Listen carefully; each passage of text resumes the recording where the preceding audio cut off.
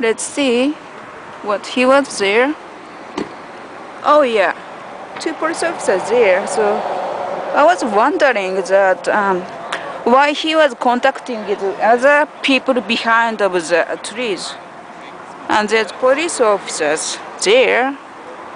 You know. Here comes another perp. And I'm hoping to upload everything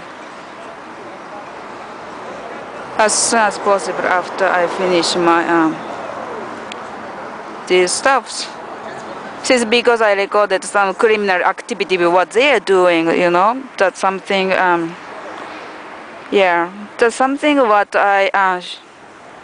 they probably get aggressive since that was a crucial, you know, activity they shouldn't have done. And yeah, now what? Same purpose and the same people. You know, we have to take out those people working for Nazis, you know, neo-Nazis. You know, we have to stop that, you know. The United States is involved, national security is involved. And we have to do is try to record the evidence of how they are discriminating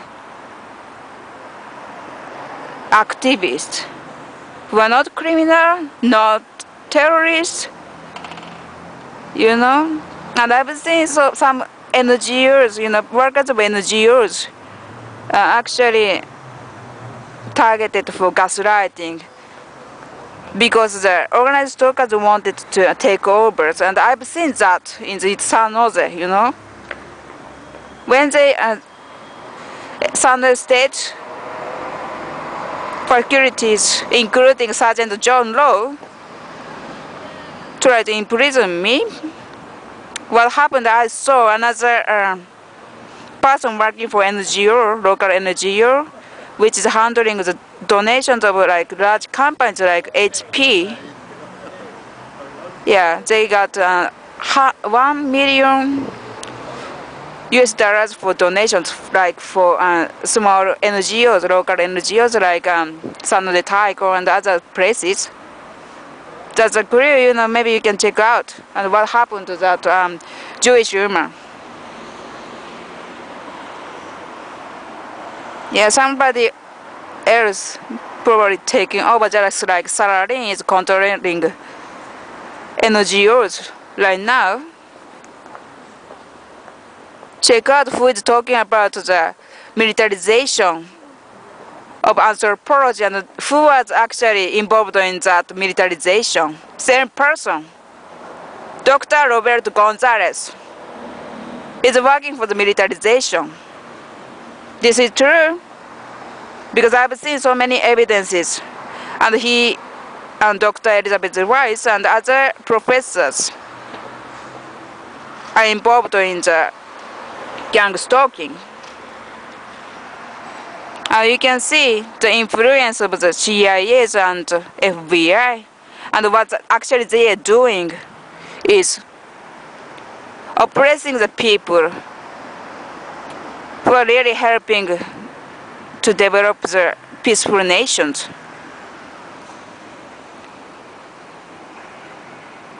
Who is invading peaceful world these days? Yes, pretty. You know? Who is killing people? US Army after 9/11. And count how many people are dead after 9/11. It's about 1:50, 10 minutes. I'm checking 10 minutes distance, you know, I mean the 10 minutes cycle. Yeah, this is a view, and the pigeons there near the bench, and there's nobody on the bench today except for this part, you know, this side. Yeah, and Somalian guys smoking.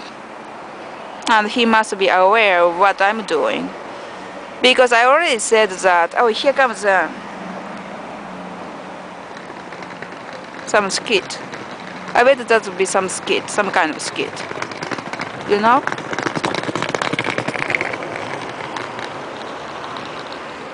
Yeah. Let's see what he gonna do. Definitely there's no other person like him is there. And check out what he got taking pictures. Right? Yeah. And what do you think? Mr. Kuntz, the manager of my home, said that the canton police is working on secret activities. Yeah, state police. And what I have done is just collected the data because I wanted to know what was going on. And is this like a type of surveillance or anything related to something, you know, something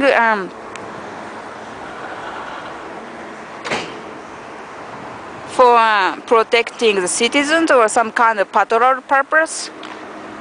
Do you think this is something more than the mobbing of high school level kids do?